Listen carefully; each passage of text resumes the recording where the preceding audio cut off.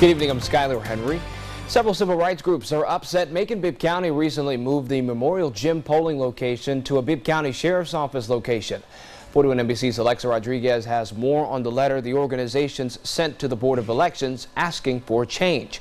It's a story you'll see only on 41.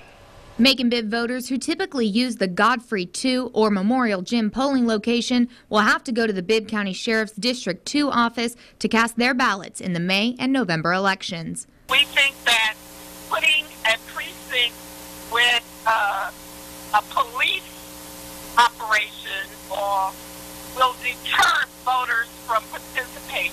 3 civil rights groups sent a letter to Macon-Bibb's Board of Elections expressing their concerns. Police precincts are barriers anywhere they are. If you're going to have a precinct for voting, it should be a neutral place that people feel warm and welcoming to. The letter says, law enforcement has unfortunately played a central role in the suppression of the African-American vote through the course of our nation's history. The Lawyers Committee for Civil Rights Under Law says the neighborhood is working on a petition to send to the BOE. Under state law, there's a petition opportunity for 20% of the affected voters in that precinct to file a petition with the Board of Election and ask them to reconsider their position.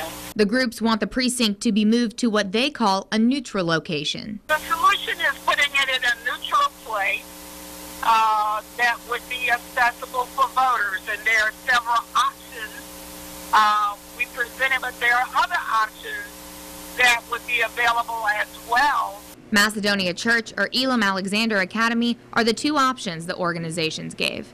Macon-Bibb's Board of Elections Supervisor Janetta Watson says the precinct was moved because Memorial Gym will be under construction longer than expected. She added, as of now, BOE has no intention of moving the Sheriff's Office precinct. She referred all other questions to the county attorney. In Macon, Alexa Rodriguez, 41 NBC News.